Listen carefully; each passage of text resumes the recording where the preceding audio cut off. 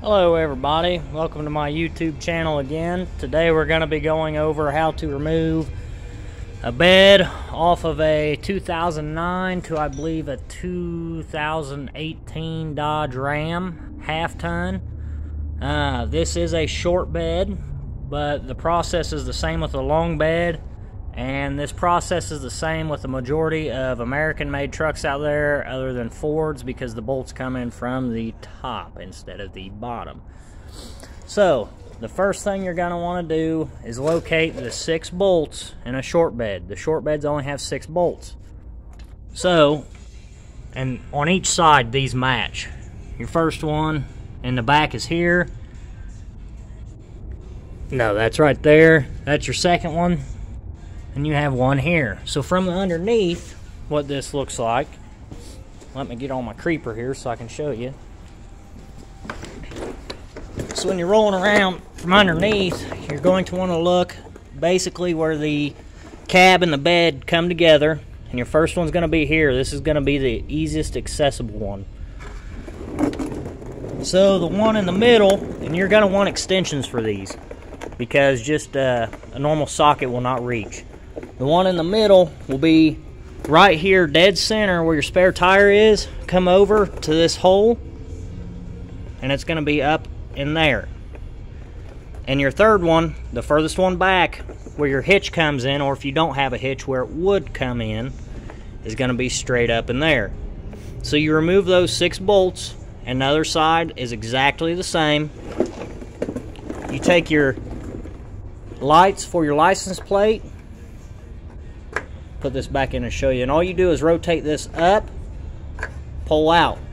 The other side is the same, except you rotate it down. Lefty loosey, righty tighty. Now if you want to completely remove the bed entirely and move it over, you'll have to dislocate the lights that go to, or the wires that go to the tail lights, and it looks like that's about it.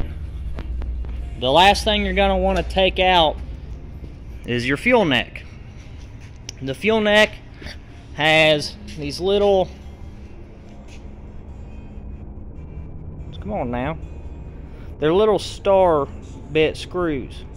Well, I just used a 1/8, and this is just a Harbor Freight, but a 1/8 Allen head. Those will also work in the star heads and vice versa. After that's done, you just find your connecting points. I advise to use the ones in the beds that are actually meant for strapping things down. Get you 4 chains or 1 chain like I have that loops around my hook, and then I bring it back around and hook it with little hooks I have on other little chains, and then you just simply lift it up. It's pretty easy. Like I said, this will work for 1st gen, 2nd gen, 3rd gen, 4th gen Dodges, Chevrolets. Your long beds have 8 bolts, which there's another one located somewhere in this, better zoom out, located somewhere in this area. I can't tell you specifically where, but it's pretty easy to find. If you're mechanically inclined at all, this will not be a hard job. Some people say it's horrible. I had this bed off in 12 minutes. Started at 1:01 p.m. and had it lifted at 1:13. So thank you for watching, and have a good day.